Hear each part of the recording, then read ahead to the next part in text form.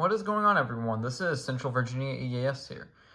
And today I'm going to show you how to program your Motorola XTS 1500 or Astro series, how to program it for conventional scanning or whatever, just how to listen to, like, using it as a scanner and stuff like that. Yeah, I made a video about how to do this a long time ago or something like that, but I'm gonna make a more detailed tutorial on how to do this.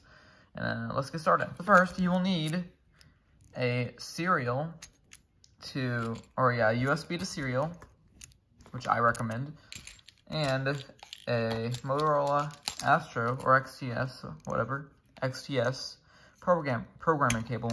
And it should have a serial input at the end. So next, you're going to need Astro 25 Portable CPS. So what you do is you're going to connect your serial cable, your USB serial, to the serial cable to the programming cable. Once all that is hooked up, connect this part to the radio right here. There should be a clip right here. Just hook it right there.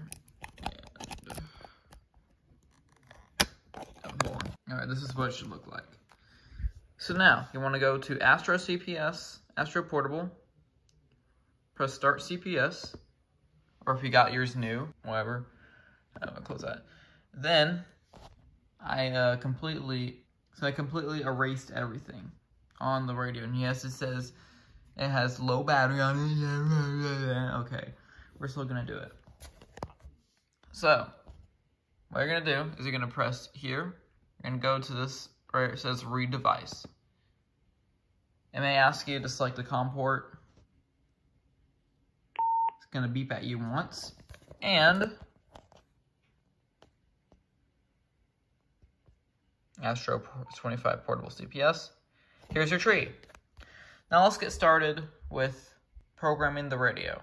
So first we want to make a conventional personality. We're gonna go to conventional personality.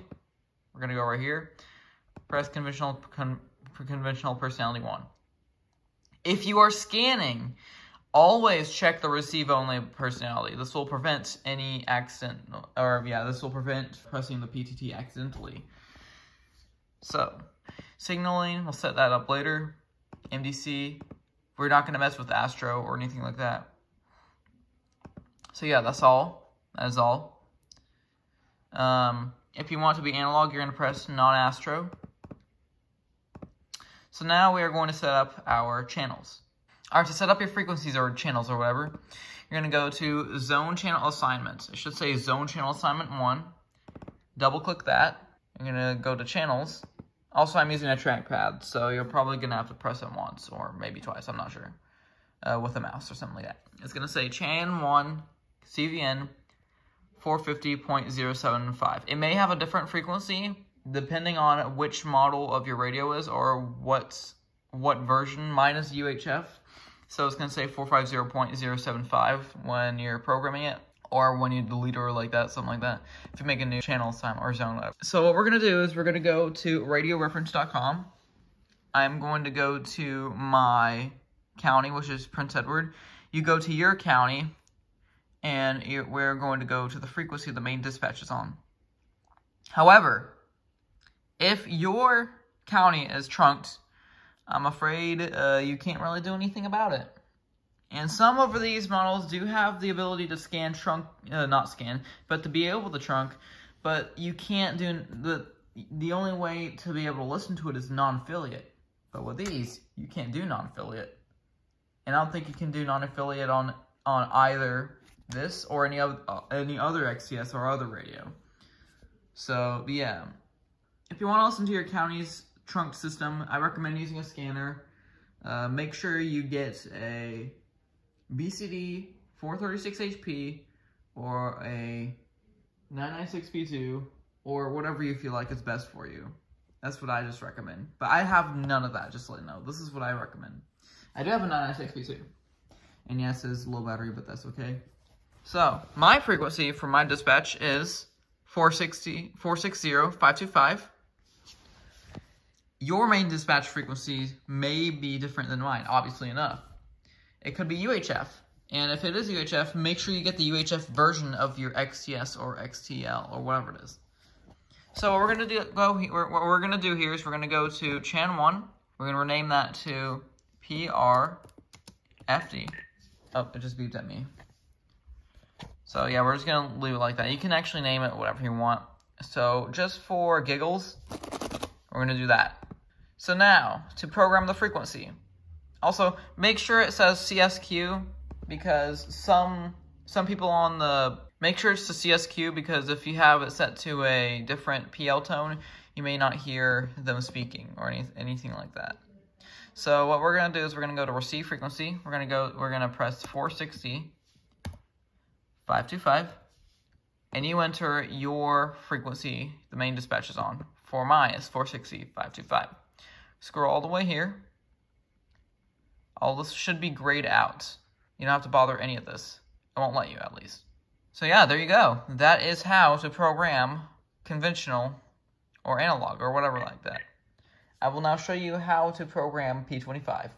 Okay, I forgot to mention, now that we have made our configuration, we're going to go here, and it should say write to device or write device. When you press this, it's going to say verifying that the device can accept the current code plug. There it is, programming mode. And write successful. There it is. So now if I press the PTT button, will it transmit? No, because you set it to receive only. So that is a very good thing. Okay, so now that we programmed our radio to scan on analog, I will now show you how to scan on P25. So we're gonna go back to radio reference. I'm gonna block this out because I don't want you guys to hack my sheriff's department dispatch. So what we're gonna do is we are going to go back to conventional. We're gonna go to conventional and we're gonna go back to conventional personality. We're gonna go to 1. We're going to press the plus button right here. We're also gonna make that receive only. And since it's gonna be P25, we're gonna put it to Astro. So now we're gonna go back to our computer. Instead of it saying PL or DPL, it's going to say NAC. So we're going to go here. We're going to go to zone channel assignment. We're going to press plus. Actually, don't press plus. We're going to press plus up here. And it's going to say Chan 2. So my police dispatches or sheriff's dispatches frequency is 460.2375. And we're gonna put the personality to 2. So now we're just gonna do this. Yeah. So now we're going to go to, see, I'll notice how it also marked out the PL. Receive type squelch. So now we're gonna go to here, direct TX RX network ID. We're going to put in the RX network ID. So, see, it says NAC right here. Your department's NAC may be different than mine, but for the sake of the sheriff's department or police department, I'm not going to give out the NAC. So, we're going to enter the NAC.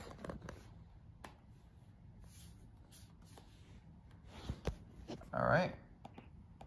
Alright, now once I enter the NAC, the direct network ID should have the same NAC, the same numbers you put in as the RX network ID. So yeah. So the TX network ID is going to stay 293 because we are not going to do anything with the TX network ID. So yeah. So now all of that is set. We will press the X right here and we will press write device.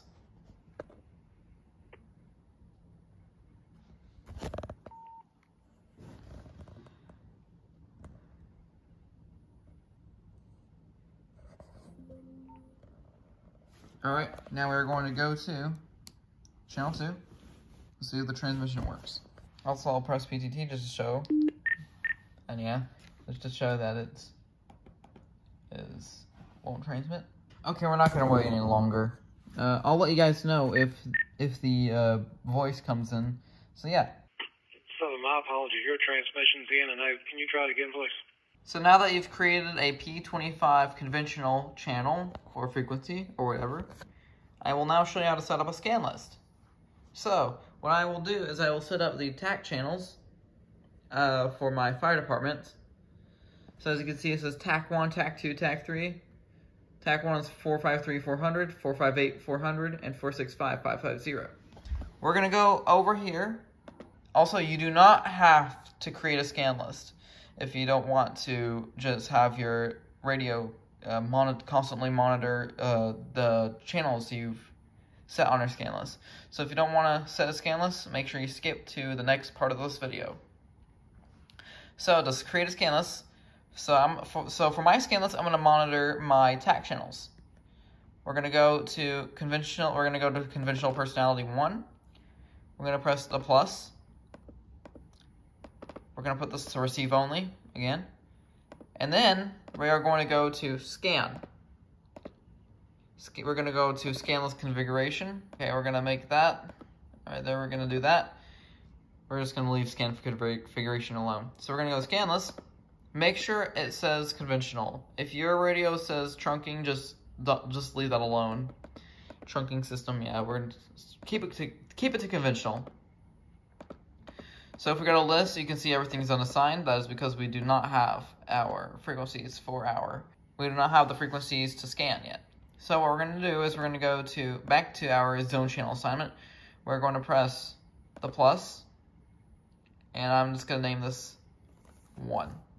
You can name it to anything you want, like I said before. We're going to put this to 3. We're going to put it to number 3, personality 3. So I will start entering the TAC channel frequencies. So hold on just a second. Now that I have entered my TAC frequencies, we're going to go back to our scan list. Actually, you know what we're going to go to? All right, now we're going to go to conventional personality. We're going to go to conventional personality 3. We're going to go to scan. Scan list selection will be 1. And you can have automatic scan if you want to, I don't know. We're going to go to scan list 1. We're going to go to list, and we're going to press 1 because that is the zone channel assignment we have for the list. We're going to go to 3, 4.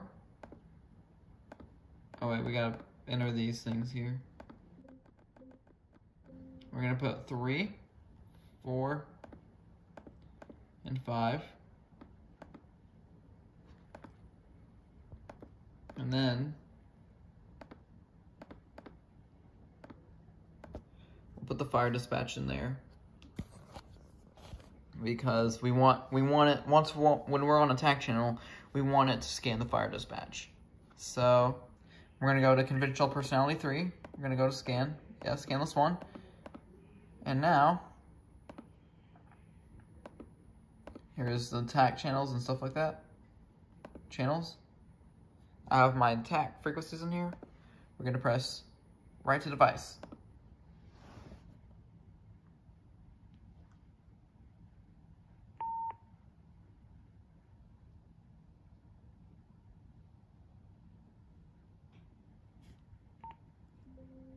All right. Now, 1, 2, and 3. Also notice how it has the zigzag right there? That means it's on a scan list. This is not on scan.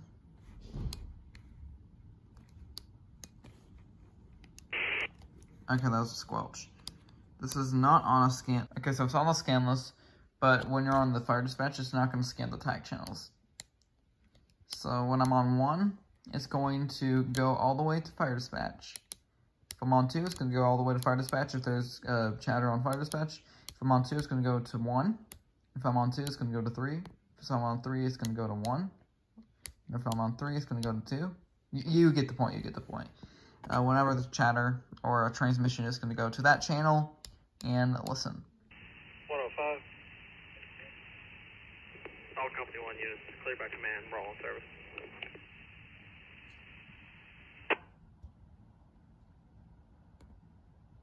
Chef 105.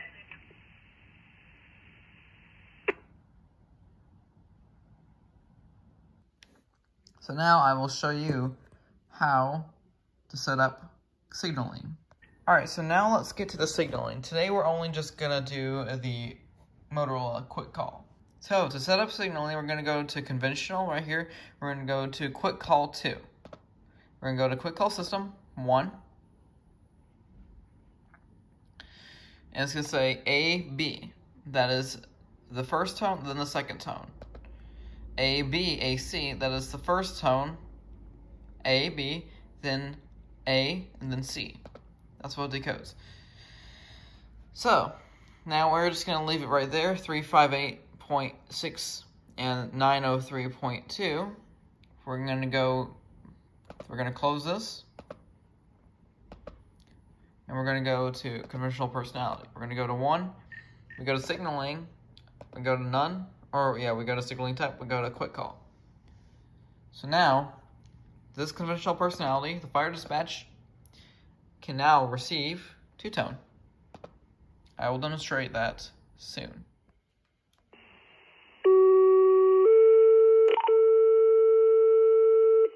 So now what we're going to do is we're going to press right device.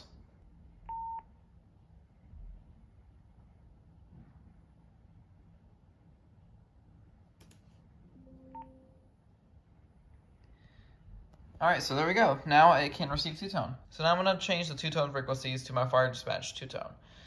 So, yeah. I also did forget to mention that you do have to press call alert decode or selective call. Selective call will just make a beep boop noises, and that's about it. I don't know what in-call user alert enable is, but okay. So yeah, now let's get to the conclusion of this video. Alright, and that concludes this tutorial on how to program your Motorola XTS series radio or Astro series radio. Thank you for watching this video. I hope this did help you program your Motorola Astro radio. If you have any questions, feel free to leave them in the comments and I will get back to you as soon as possible. And if I'm not at the computer, it may have a small delay, but I promise I'll get to you back as soon as possible. Without further ado, this is Central Virginia EAS signing out. Goodbye.